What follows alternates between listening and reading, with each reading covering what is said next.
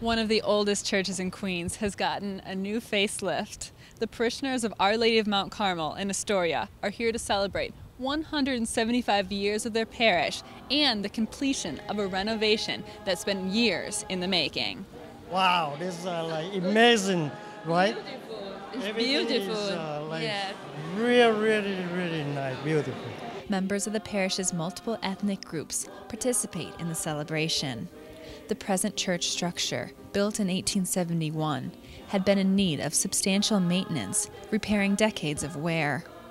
Parishioners also opted to restore original decor that had been painted over in the 1960s. The medallions in the ceilings, in the main vault, the paintings on each side, the Eye of God in the back over the main altar, the angels in their wings, the starbursts on each side. A new altar, too, was added. The altar and walls of the church are anointed with oil to rededicate them for sacred use.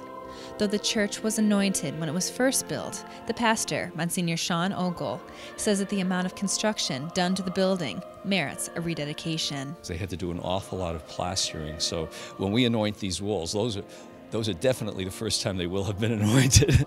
The walls are anointed by two of Brooklyn's auxiliary bishops, both of whom have connections to Our Lady of Mount Carmel.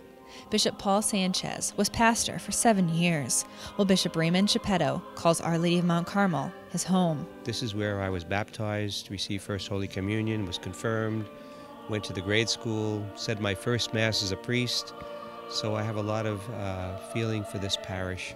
Both bishops credit the parish for helping them to grow spiritually.